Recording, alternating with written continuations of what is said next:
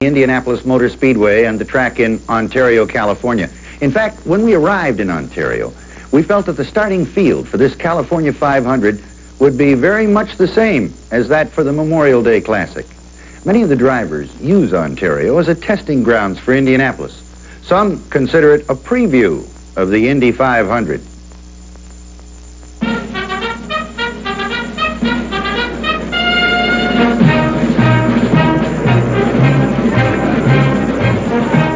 A.J. Foyt is considered by many to be the man to beat as all crews ready their cars for this 6th annual running of the California 500. The championship cars from USAC invade this track only once each year, and it's a favorite with many of the drivers. The oval here at Ontario Motor Speedway is 2.5 miles long, smooth, wide, and fast.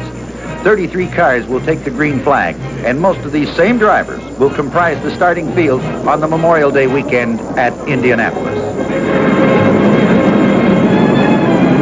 AJ had the fastest qualifying time of 196.549 miles per hour in the Coyote Foyt Gilmore Special.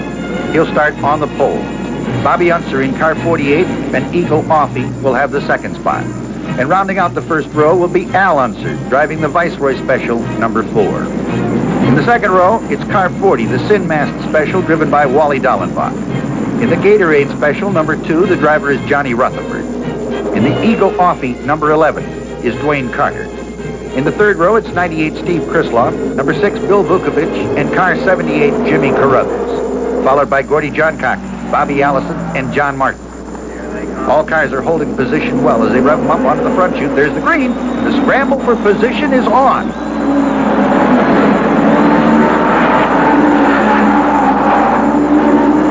Foyt blasts off the pole to take command in turn 1. Al Unser follows him for second. Johncock is third with Bobby Unser fourth.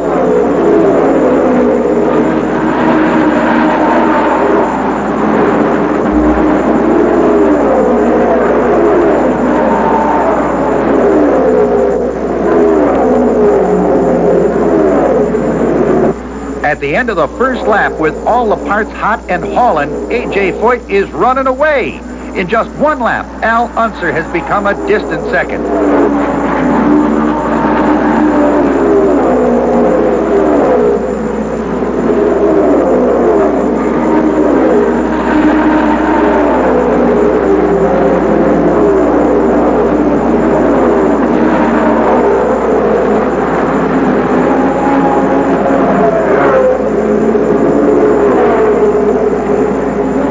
Car 99, Bob Harkey, got squirrely in turn 1, dropped down on the inside and parked it. His crew push him back to the garage. Then on the back chute, Bill Scott blows an engine in the Webster Eagle Offie number 76. This brings out the first yellow flag of the day.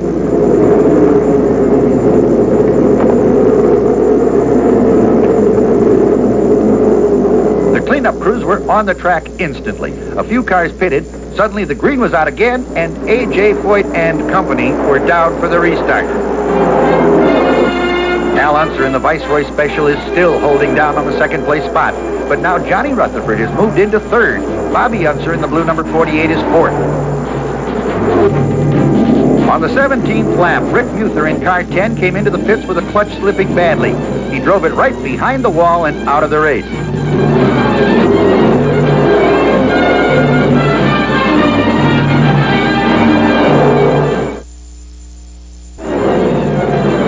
Car 94 with Johnny Parsons aboard makes a quick stop for right side rubber and fuel.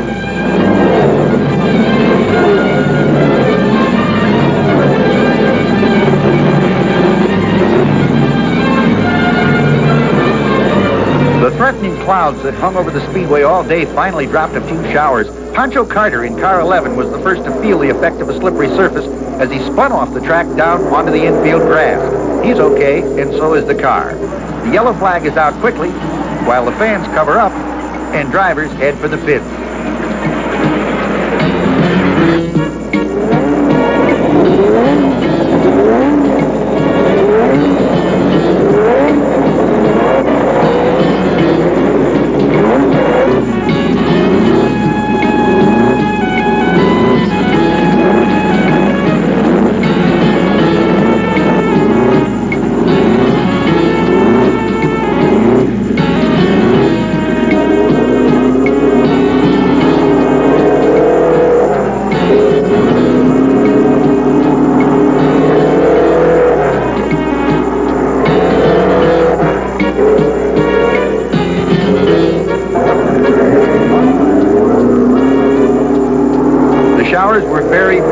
And with all cars serviced and back on the track, the restart was complete.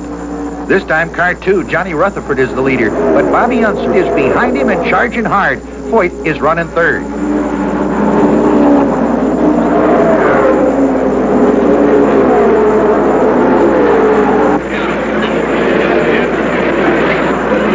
Suddenly, Rutherford begins smoking. He slows down, drops onto the apron, and Unser screams into the front spot.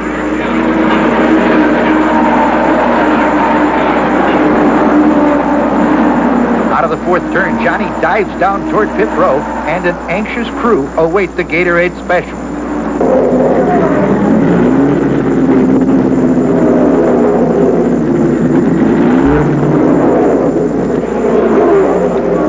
On the track, Bobby Unser has his Eagle Offie wound out all the way in an effort to stretch the pack, but a dogged AJ stays with him down every foot of the raceway. That's all she wrote for Johnny Rutherford. His crew discovered a blown bearing and pushed the car behind the wall out of the race.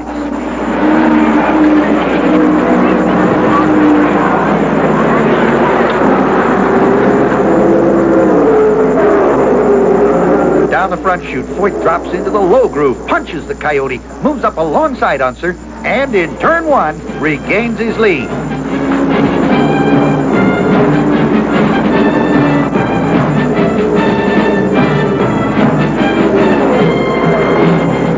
On the 185th lap, Wally Dallenbach in the Sinmast car, number 40, develops engine trouble and parks it on the infield grass.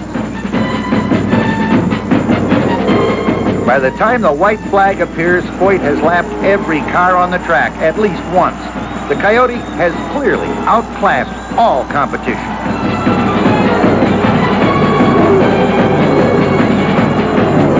Here he is, out of the fourth turn. AJ's car is just a blur of red as he streaks down the front chute and under the checkered flag. Winner of the 6th annual California 500. Bobby Unser takes home the second place money. Steve Krisloff finishes third. A huge bank of photographers and press greet AJ on his arrival into victory lane. The performance of his car today was absolutely superb. And the driver? Well, AJ Foyt, win, lose, or draw, is always a champion.